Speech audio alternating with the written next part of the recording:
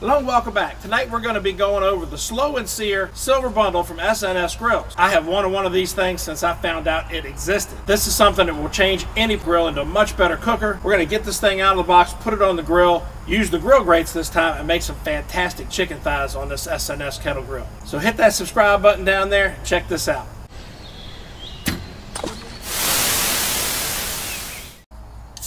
Alright, let's get them out of the box.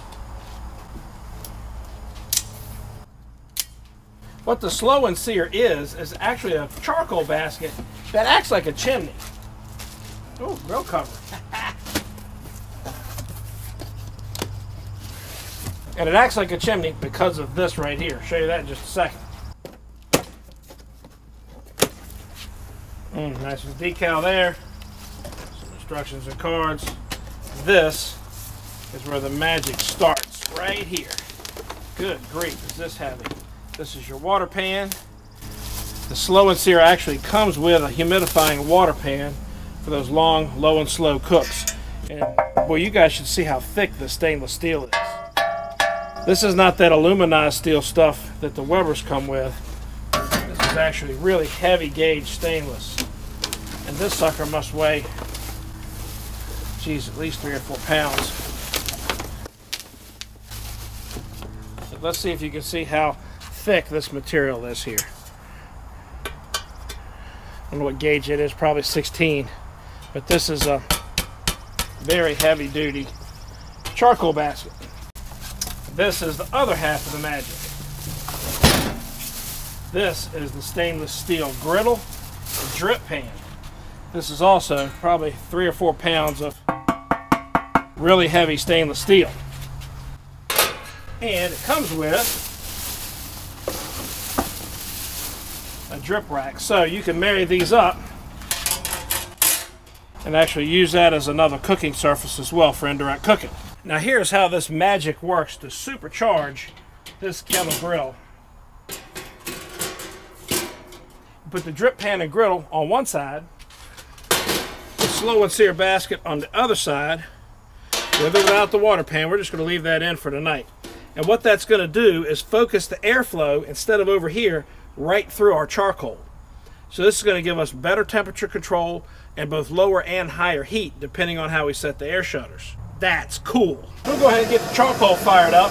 Got about 2/3 of a chimney of fresh charcoal and about 1/3 of a chimney of the leftovers from the last video.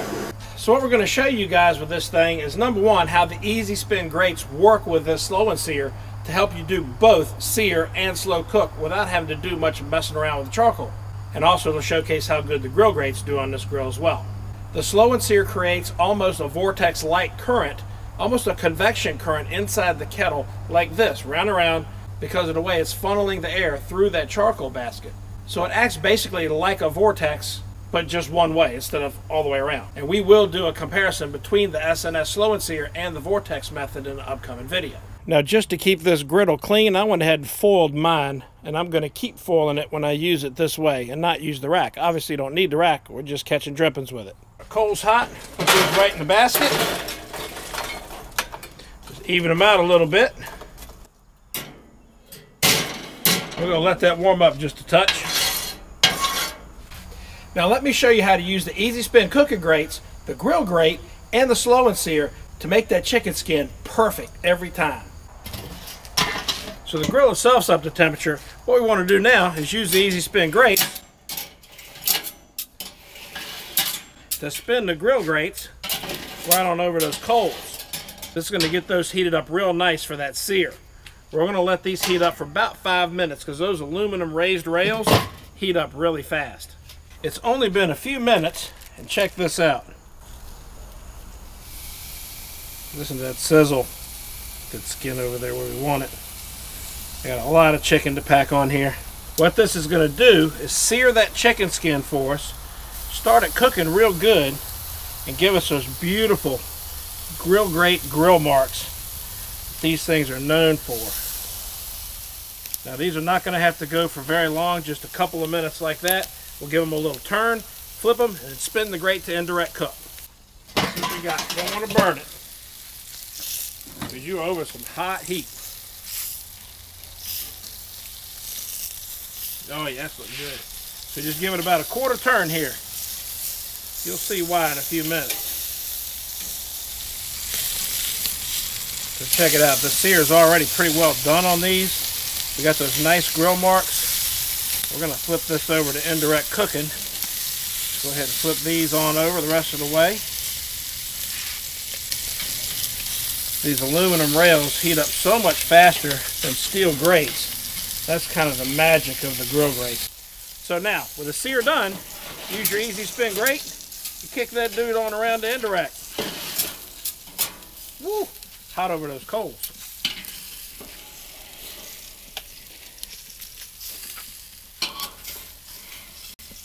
And now we're ready for the slow part of that slow and sear. Everything's going to be set to indirect. We'll just roast them out from there. Now look, being able to do that on a charcoal grill is just flat cool. I don't care who you are. If you guys got a kettle grill, you know how cool what I just did is. Easy spin grate, slow and sear. If you have a kettle and don't want to buy a kettle, go to SNS Grills, link down in the description below, and at least get that accessory for your kettle. And don't forget the grill grates. Now that we have everything on indirect, I'm going to go ahead and use my TheTactacam air probe, and I'm going to put that in one of these chicken thighs, right about there, to kind of monitor what's going on wirelessly. These should be done. Just a quick check here. Yep, pretty close, 172. I'm looking for 175 to 180. These are all good. So pretty much those are all done. We did a little quicker roast on these. I ran these at about 350 because I wanted to beat the darkness that's coming up here. And that slow and sear did a fantastic job, as you can see.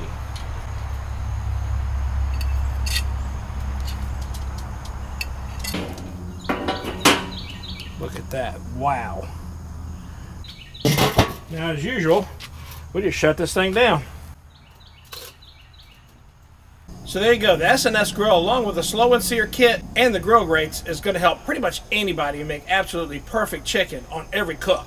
Links to everything is in the description below. You guys, if you have a kettle grill, like I said, you don't want to buy a new kettle grill, look up the slow and sear kit and get that for your grill, along with a set of those half moon grill grates. On the next chicken project, we're going to do spatchcock chicken a whole lot slower, but basically the same method. We'll also do a comparison video between the slow and sear and the vortex method of cooking. You can check all those out on the Kettle Grill playlist up there in the cards. There's going to be quite a few videos on those playlists, so make sure you hit that subscribe button down there. Give me that thumbs up like button and the bell icon too, so you don't miss videos like this one. Thanks for watching. We'll see you next time. Check those out when they're done up there in the cards with the kettle. You can check those out. This idiot with his truck. See? This is what I got to deal with in Mechanicsville. These freaking idiots.